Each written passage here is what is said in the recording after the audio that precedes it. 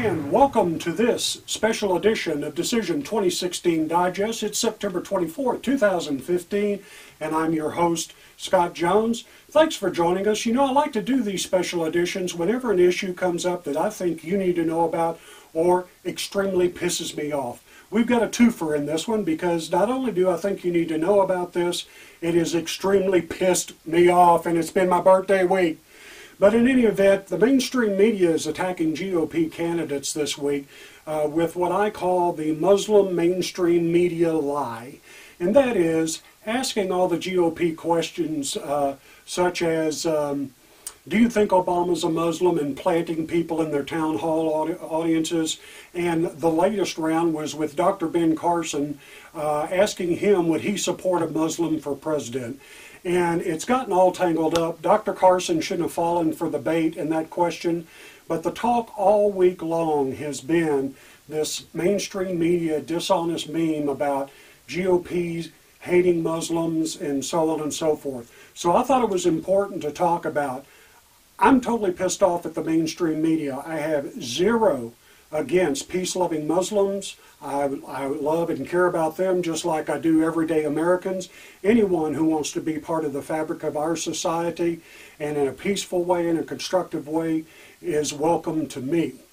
My issue is not with the Muslim faith on this. It's with the dishonesty and double talk of the mainstream media. Now, I've had a visceral response to this, but my partner and mentor and the home station of my radio show, Pissed Off Politically Speaking, the 405 Media in Los Angeles, I've invited the 405 Radio's president and program manager to join me for this discussion. He wrote a great piece this week that is a little bit more cerebral than my visceral response I'm giving you here. So what I thought we'd do is we'll go back and forth with my visceral response and his more insightful, thoughtful response, and talk about it and hopefully give you some information that you can take away and decide on your own. So give me just a moment and we're going to connect John Grant from the 405 Radio in Los Angeles. I'll be right back. Told you it'd only be two shakes. Joining me now from Los Angeles is a friend, a mentor, and a partner in my radio career at the 405 Radio in Los Angeles. They host my show, Pissed Off Politically Speaking. My friend, my colleague, John Grant, joining us from LA. How you doing, John?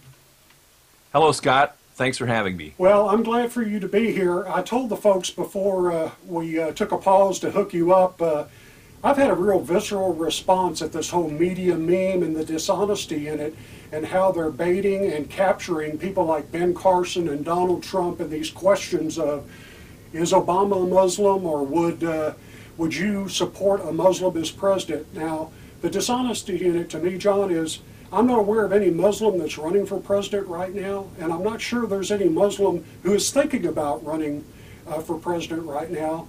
But our people are getting asked about that, and then you have the guy come out from CARE in his thick Middle Eastern accent, which, by the way, CARE has been cited by certain government agencies as having ties to Hamas and Hezbollah, saying that a person, a great American like Ben Carson, should drop out of the presidential race. I think that's pretty ballsy, and I've had a real visceral response.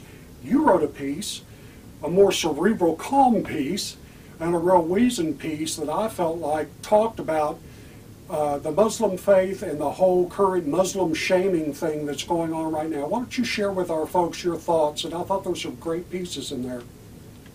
Well, the technique has been to try and separate Ben Carson from his initial statements, and he has not taken the bait on that. He's doubled down on that, and he has said that he could not vote for a Muslim as president of the United States, and he cited Sharia. Now, as we know, Sharia transcends political, personal, and cultural guidelines for behavior for Muslims. Everywhere it's practiced in the world, it's very much a political and a religious and a personal following. He doesn't believe it's compatible with the U.S. Constitution. I agree with him 100%, and I back him in terms of not backing down from that.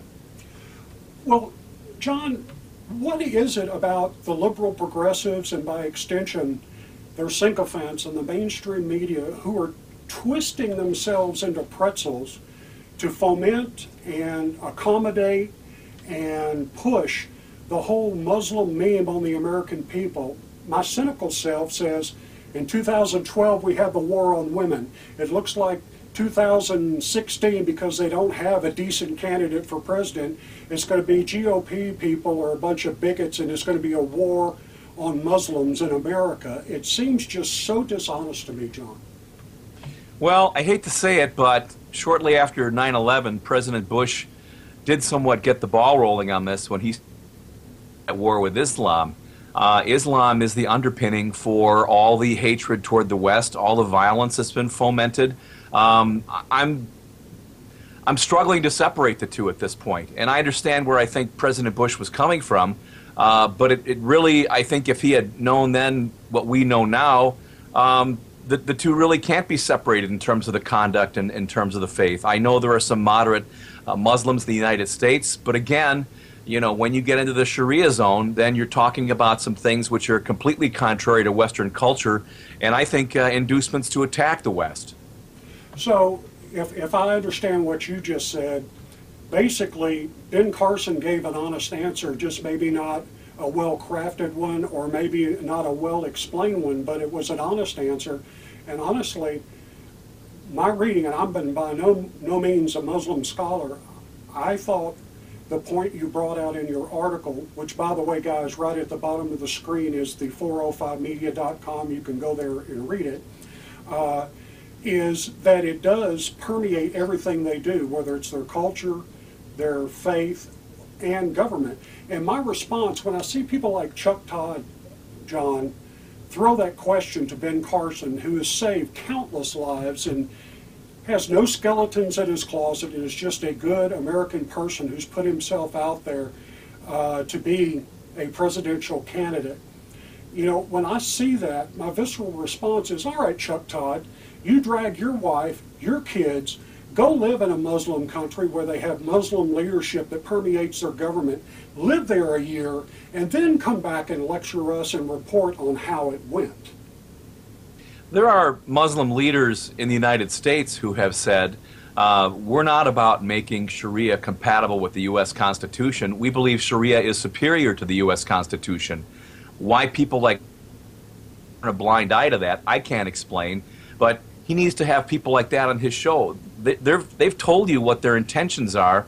Why don't we believe them? It's what they want. It's where they see this headed in the United States. And I'm sorry, but 200,000 Syrian refugees probably gets them closer to that and not farther from it. Well, we're running out of time, but there was your comment there reminded me of another passage in the piece that you wrote that I thought was very interesting, and that is the whole notion of assimilation, that hundreds of thousands of people are ending up in Austria and Hungary and Germany, and I mean those numbers are the size of mid-sized U.S. cities, and the impact that that's going to have on their culture. Do you think that people really don't understand what the real social impact of doing that is going to be? Well, as far as Europe is concerned, I think they're looking at a population decline, which they have no solution to other than immigrants at this point. In the United States, you know, again, as I said, Sharia by definition cannot assimilate with the American culture and the U.S. Constitution. I think people need to wake up and realize that. It's uncomfortable, and even for people on the right, because I think it sort of goes down the birther road. There's some question as to, you know, what Obama's faith is. A lot of Democrats aren't sure what Obama's faith is, and it just sort of opens up a lot of ugly old sores, some of which were started by the Hillary Clinton campaign in 2008. As we tape this, she's doing a number of interviews with people where she denies up and down that, you know, her campaign was the source of the birther rumors back then. Well, and the fact is, a number of her staffers in Iowa got fired because they were found to be the ones who actually started that meme.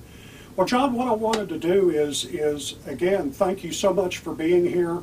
I'm hoping just to get the information out to people that they can make up their own minds. It just aggravates the hell out of me that with the economy the way it is, our position on the world stage, the people that are out of work looking for jobs, all of these things that are important, that the mainstream media, I don't know if it's George Soros's brain group that spits this stuff out to the mainstream media, but the notion that the number one question you want to ask a presidential candidate on the GOP side is would they vote for a Muslim for president as being a priority for the American people. And the dishonesty and hypocrisy of it all, John, is just what kills me. Final word. Exactly. The reason they want you to walk it back is because they know it's a winning issue. They know it's something that the majority of Americans are concerned about. Immigration, amnesty is another one. So again, they're trying to separate the candidate from the issue because they understand that it wins. Well, John, thank you so much for being with us. You've been a great friend. You've been a great mentor. I love being on the 405 radio. Folks, I've got links to the 405media.com down in the descriptions. I hope you'll look up John's work and read his piece on this very topic. It's our job to bring you the information, and you decide. John Grant, thanks for being with us. Thank you, Scott. Well, my sincere thanks to my friend and colleague, John Grant, President and Program Director at the 405 Radio in Los Angeles. I appreciate him joining me, and I hope you will look at his piece that he wrote on the Muslim faith and how it intersects with culture and politics in the Muslim world. Thanks for indulging me on my visceral response. I'm sorry. Right is right and wrong is wrong. And what the mainstream media is doing with the GOP candidates, especially Trump and Dr. Ben Carson, is just wrong. It's dishonest, and it's misleading, and it's a disservice to the viewing public. So my idea was to present you the info with 2 points of view. You can take it in and make up your own mind. Look down in the description. I've got a direct link, again, to the 405media.com. Also, a direct link to my radio show site, popsradioshow.com. Also, a special deal for my viewers. I always like to try and give you the hookup. If you like to listen to the books instead of read them, special deal with audible.com. The link's down there. Use that link and you will get a 1-month free trial, no obligation, and your first book download is free from audible.com. That link is down there too. We'll be here this Sunday with our regular edition. It's been a Popalicious week. We'll have all of the impact of the Pope's visit to the U.S. But until that time, give this video a thumbs up. Please subscribe to the channel if you like what we're doing. It lets me know you appreciate the effort we're putting out. Until next time, we'll be talking to you.